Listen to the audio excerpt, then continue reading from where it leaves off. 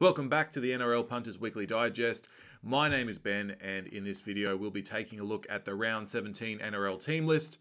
I'll be giving you my tips for this week's upcoming NRL matches, and I'll also give you some betting tips that will hopefully wet your whistle a little bit and line your pockets. Hopefully.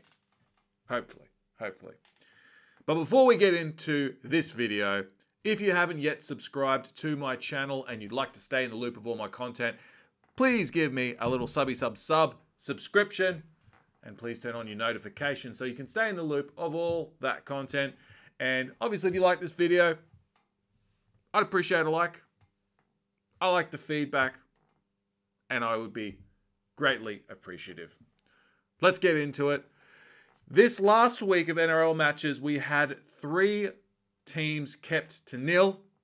I can't remember the last time that's happened in NRL history. I'm sure someone could pull a stat out of their bum and make me look silly and go, hey, actually, what only happened a couple of seasons ago. Whatever.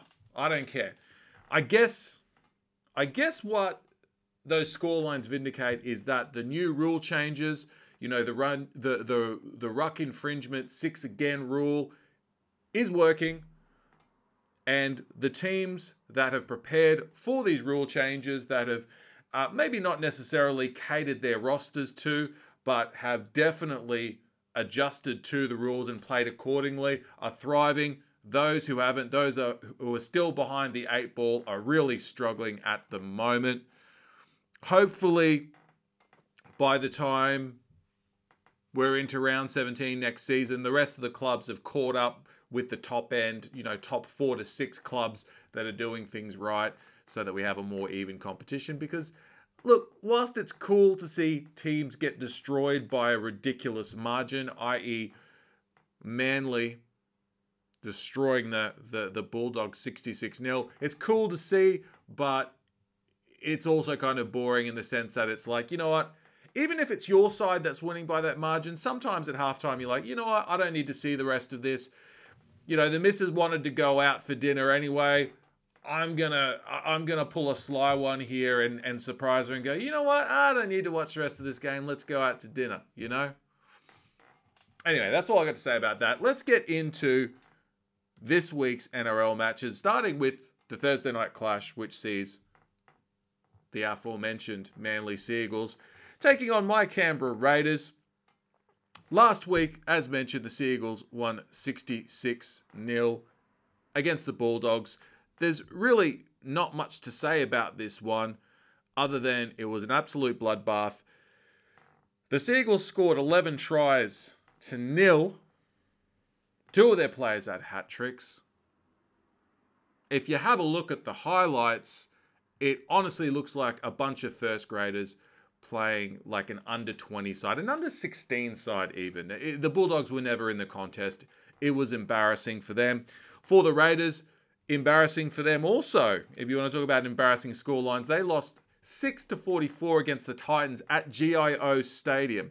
That is, hands down, the most embarrassing Raiders performance I've seen at home in some years. And I have been following this club for a very long time. I actually turned off the game with 15 minutes to go. I was so incensed, embarrassed. I was disgusted. The Raiders missed a total of 65 tackles. 65 tackles!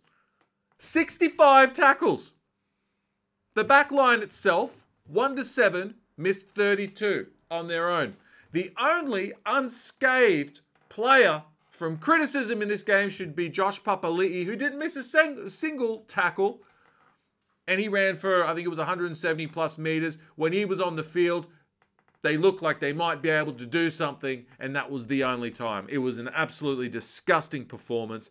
I don't expect things to change this week against a weakened Seagull side. You know, they're missing 2 of their star playmakers in Daly Cherry Evans, who's playing for Queensland, and Tom Trbojevic, who's obviously playing for the Blues. Does that mean they're still not going to flog the Raiders? Of course they're going to flog them. Maybe by less points. Who knows? In the head-to-head market, you'll get $1.20 for the Seagulls, which I think is quite generous. I would have been giving them $1.02, to be honest. And you'll get $4.40 for the Raiders if you think they can do anything. May I suggest you don't touch that odd there? And the reason being is that Ricky Stewart hasn't done too much to vindicate you putting any money on the Raiders. He hasn't changed too much at all. Even taking into some of the injuries that the Raiders have got into consideration. Let's have a look at the team list. Sorry, I jumped ahead there with the betting. Let's go back. Team list wise for the Seagulls, Tommy Turbo and DCE out with Origin duties, obviously.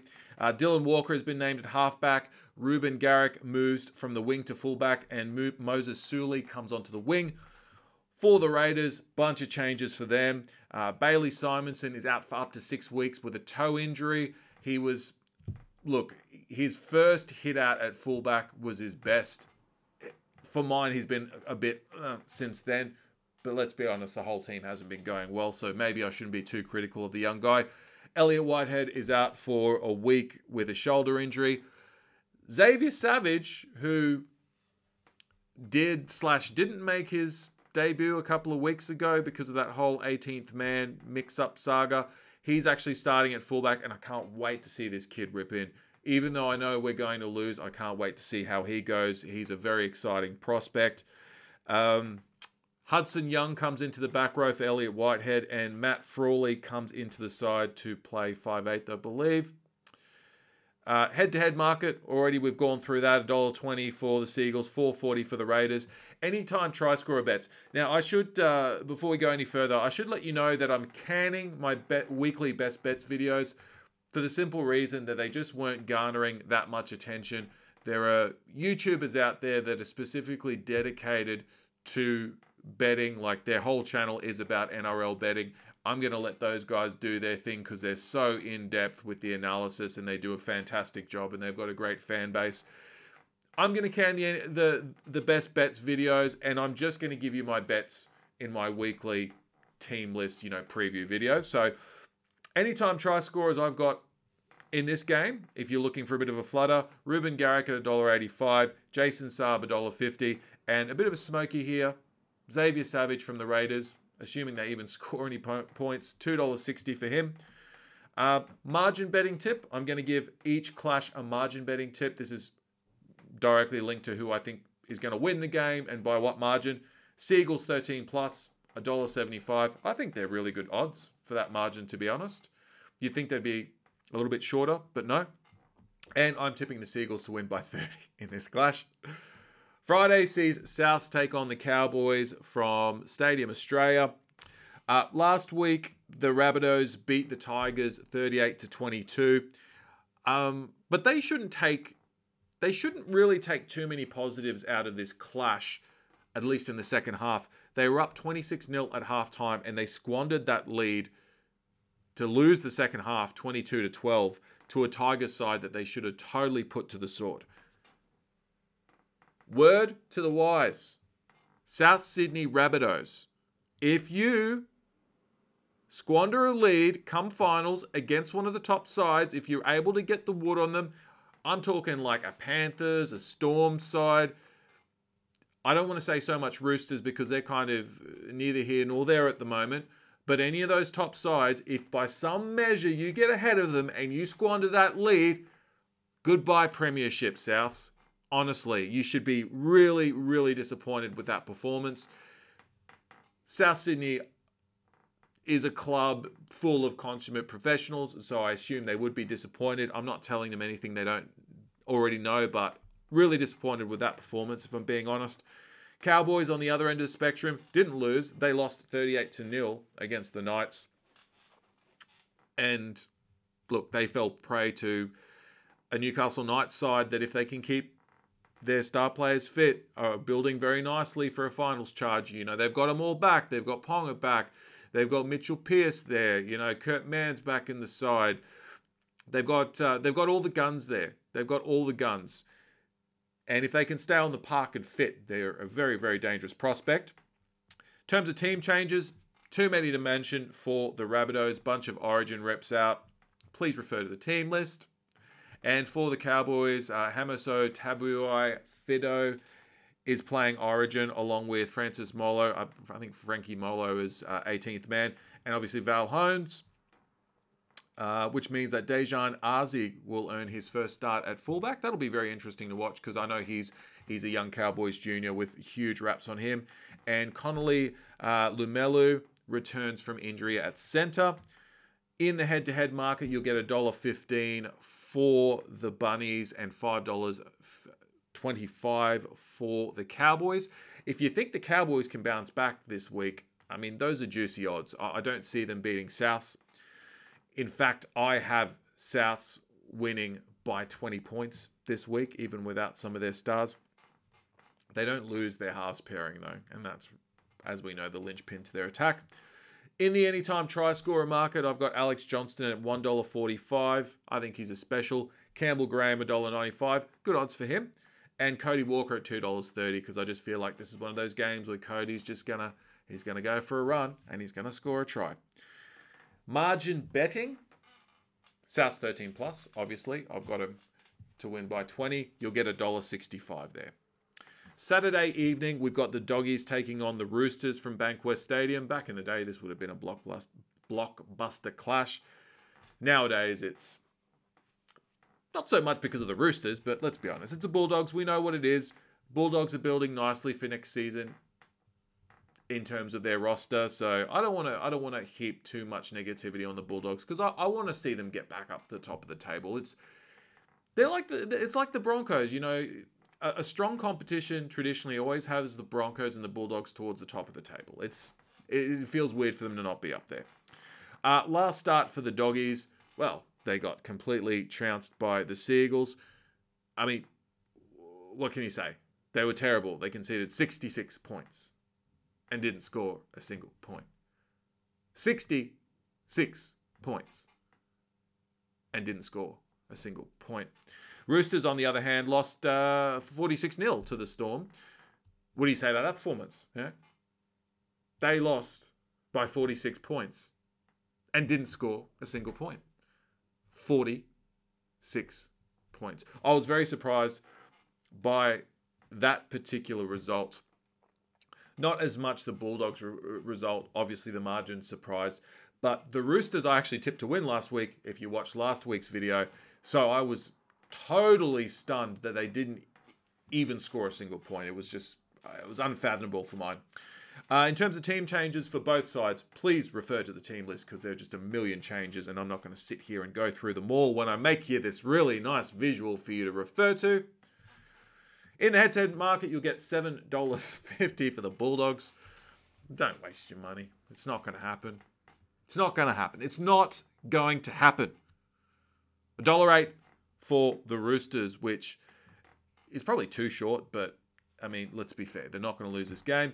Anytime try scorer market, Joseph Manu is playing fullback this week. I like it when he plays fullback. He's one of the best centers in the world when he's playing in the centers, but I love watching him when he's at fullback because it's a slightly different dynamic. He gets his hand on the ball a little bit more.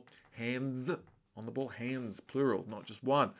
Always carry the ball with two hands, unless you're Joseph Manu, where you're pretty safe with the one hand. $1.85 for him in the anytime try scorer market. Daniel Tupou, $1.48. And for Matt Ikavalu, $1.42.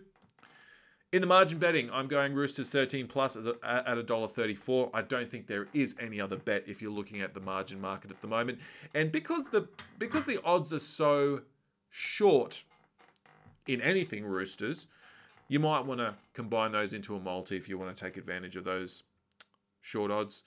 My tip in this game is the Roosters to win by 40. 40 points. Last game of the round, because we've only got 4 matches in this shortened round as a result of Origin. I believe after this week, there's no more buys. We're back to normality. 8 games a week. Very easy to follow. Sharks, Warriors from Netstrata Jubilee Stadium. Last start, the Sharks lost. Well, what? Lost. They lost.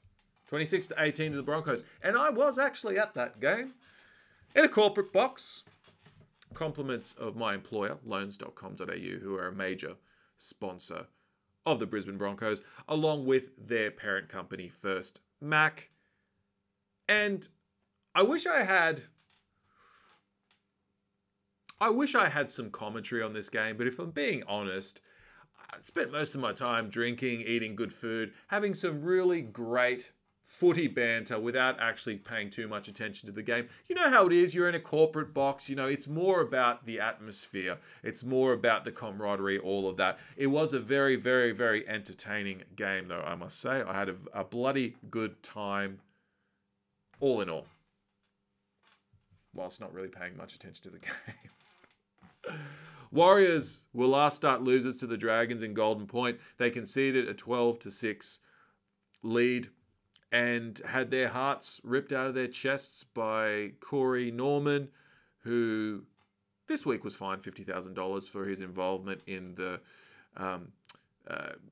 COVID Partygate scandal, which I'm not going to talk too much about. You would have read about it in the papers and heard about it on TV. It's all a little bit ridiculous. Paul Vaughan, very, very naughty boy. Very, very naughty. Honestly, I don't want to get into it. I was legit when I said I don't want to get into it, but I will say this, because this upsets me. You, as a professional sports person in this country, in a world that is affected by this worldwide pandemic, you earn a lot of money, you're revered by fans, and no doubt you have, you know, women and men, you know, lusting over you and looking up to you like you're some kind of god or what have you. And all you got to do is behave. All you got to do is behave within the constraints of the special rules so the competition can go on, because we've got pockets of COVID-19 breaking out all over the place, and whether or not we think it's justified having these lockdowns is completely irrelevant. The game has to go on. You've got to abide by the rules. Paul Vaughan, you're making $800,000 a year. $800,000 a year, Paul Vaughan. Hello, Paul Vaughan. Hello. Moron. That's where I'll end that. Moron. All right. Team list changes. Team changes for both these sides. For the Sharks, Matt Moylan was a late omission before the Brisbane loss last week, and he's going to be out, I don't know how long for, potentially an extended stint due to his calf injury, which means Connor Tracy comes into the halves, which is very interesting. I didn't realise Connor Tracy spent some time in the halves. Speaking to a mate of mine from work at the game last week, and he basically gave me the heads up. He's like, he's very handy in the halves. So I'm very interested to see how he does go in the halves. Will Chambers returns at centre, and Braden Trindle moves to the bench. For the Warriors, Reece Walsh, who unfortunately missed out on his Origin debut, returns from injury at fullback, which pushes RTS to the wing. Cody Nikorima also returns from injury at 5'8", while Chad Townsend and Tohu Harris have both been ruled out with injury.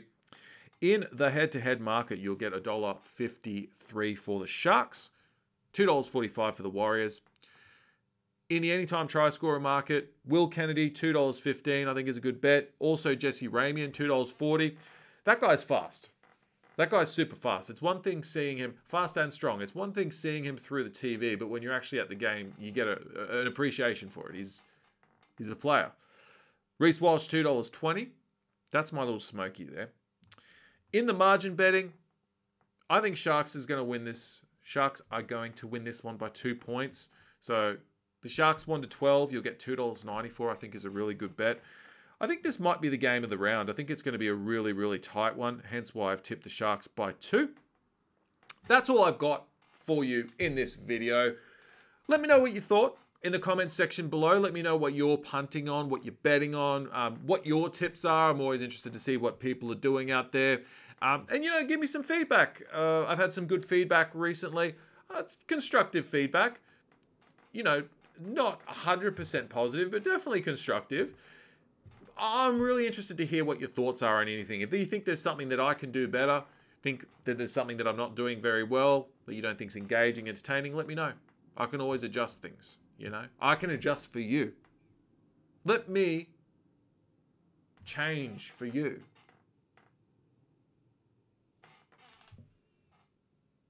And also, if you like this video, thumbs up. See you in the next one.